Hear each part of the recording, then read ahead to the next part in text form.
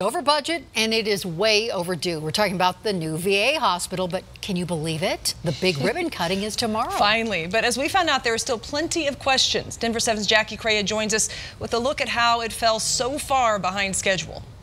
Right, of course, that completion date kept moving. The hospital was supposed to open years ago, but kept hitting some major snags.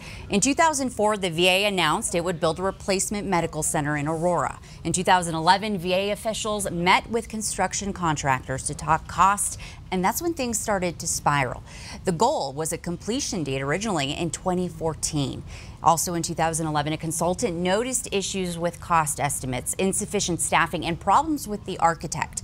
In 2015, the Army Corps of Engineers would take over the project, and in January of this year, it was discovered that major design flaws needed to be fixed. Then lawmakers and members of the House Committee on the Veterans Affairs started looking into things. Also, President Trump fired Veterans Affairs Secretary David Shulkin. And that brings us to last week when Contact 7 heard from veterans who say they have hardly any new information about the new hospital. And tomorrow's ribbon cutting is ceremonial. The real test will be when they start moving in patients. I'm live in the newsroom. Jackie Crea, Denver 7. All right, thanks, Jackie.